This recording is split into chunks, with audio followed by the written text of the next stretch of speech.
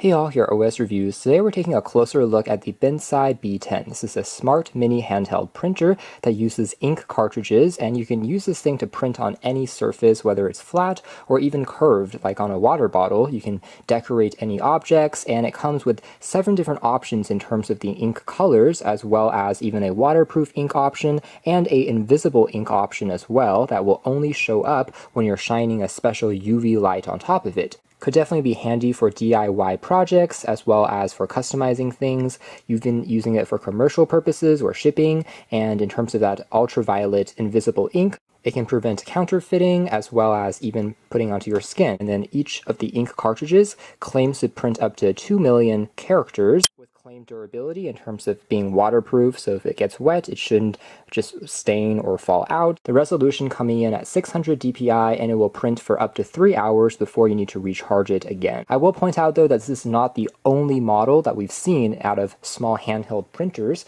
It includes, about 2 years ago, we checked out the Print Cube, which tries to do the exact same thing. In fact, the only difference is just the ink cartridge system being proprietary, as well as the Selpic S1 is yet another alternative that, again, is a handheld smart mini printer. The concept here is quite familiar, although Bentsai does have a few more special ink cartridges available for you to pick from. Seems like it also goes by the name Print Fox, and then here we have the mini printer right on top, along with an included ink cartridge, which is just a standard black color. It's essentially the same as any inkjet-based printer that you may have in the house, just for regular document printing, just in a more handheld form. It's not exactly the same as a thermal mini printer that we have also seen recently on this channel, since those will print out on an existing piece of paper that is fed into the printer, versus this you can print on any surface, even a table, a desk, and so it gives you a bit more flexibility, but as a result you do have to replace these cartridges just like any regular printer when it runs out. We've also got a USB Type-C charging cable in the box along with a quick start guide, and the replacement ink cartridges will look like this. So taking a closer look at the mini printer, it has this kind of interesting industrial look with these accents running across it. Reminds me a bit of a mini luggage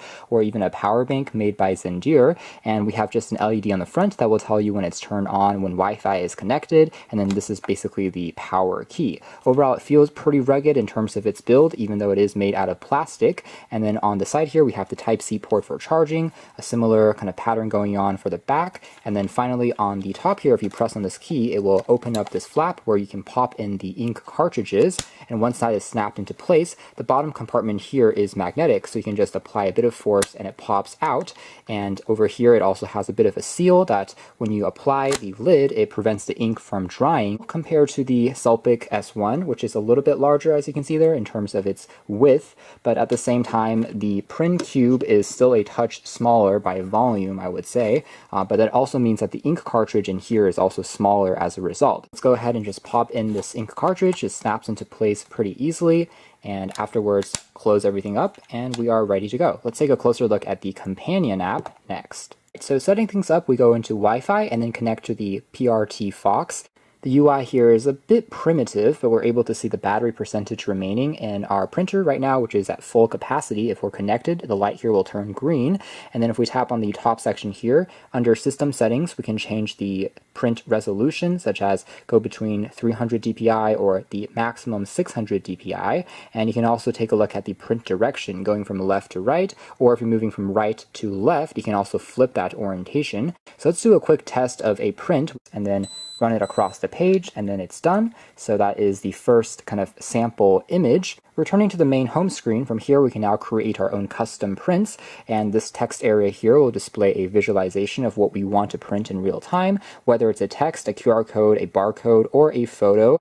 Our text can also be further adjusted in terms of the font as well as the overall size that you want to print it out at, although admittedly the options for font size are a little limited right now. I only see 2 in fact, so maybe they can add a few more in the future. And now we can just simply pull it along and we have the text printed out, OS Reviews Hello World, and again, it looks pretty sharp, and it's pretty much instantly dry, so you can run your finger across it, and there's no smearing or anything like that, so pretty good in terms of the quality of the ink. A few other remarks, though, being that the ink cartridge especially when the first few prints is a little bit aggressive in terms of how much ink it dispels. So if your piece of paper is rather thin, it does have a tendency to also kind of become visible on the other side. Once you push over a text to the printer, you can keep on printing the same thing without having to re-push it over every time. And so in our case, the memory now is currently holding this statement, OS reviews hello world. If I want to print it again, tap on the button one more time, and I can just pull along. You can actually go at a pretty fast speed, by the way, so you don't have to be super deliberate or slow. I can actually zoom across the page.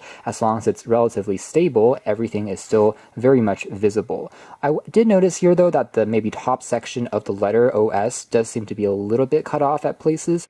Picture printing is another area on their Android app that isn't quite working yet, where if you tap on pictures, basically everything is showing up as gray. Again, the UI of the app here I do think needs a bit of work. Otherwise, in terms of barcodes and QR codes, let's try this feature. So from here, if you enter any barcode, which can be a sequence of numbers, let's say 1, 2, 3, 4, 5, it will generate the equivalent barcode up above. And this part here is pretty easy to use, and it's done in a pretty intuitive way. It is working. We can also change the width and the length of the barcode, and we can tap on the check mark if we're satisfied. From here, we can just tap on print again, and over here, it will turn blue once the image has been received, and we can also then tap on the button here once to then proceed to print it out. We can even print out something like the timestamp if you are trying to sell maybe a food product that is perishable.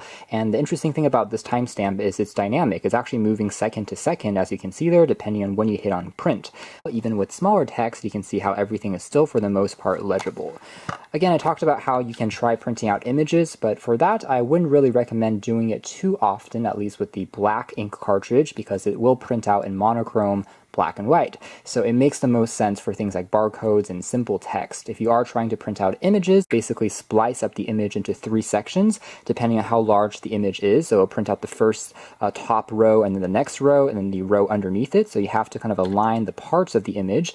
So things are definitely legible, but it's a little bit tough at times because sometimes the image, again, will be in color, but it can only print it in black and white. So some of the conversion here and the edges, details might be a little bit lost. So that's why I would say text as well as barcodes probably going to be the forte of this printer. So for example, if we wanted to print on a phone case, let's just use this as an example and try to print out OS reviews.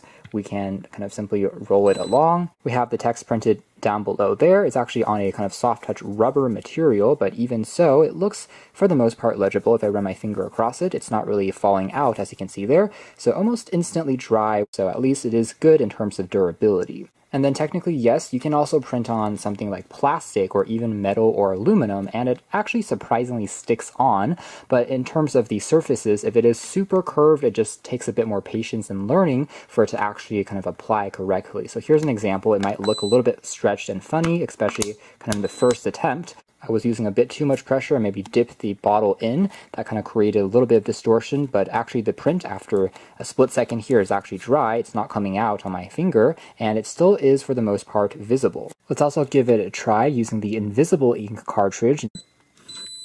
Initially, you could see a very faint outline as the ink is still drying, but then after a split second later, you can see it gets very faint, and then it eventually just becomes impossible to see. So for that, I'm going to try and shine this UV light over the text, and you can see now it becomes fully visible hidden text. So any standard UV light bulb will work. So that is pretty cool, I have to say, this invisible ink option. So that's more or less it as far as our hands-on review of this Bentsai B10 mini handheld smart printer. The process of creating the prints is also relatively straightforward and simple, and definitely a compact printer, which is still impressive to see at the end of the day. You can check out more details in the links below if you're interested in learning more, but for now that's been our video. Thanks for watching here at OS Reviews. It's been the first look at the Bentsai B10.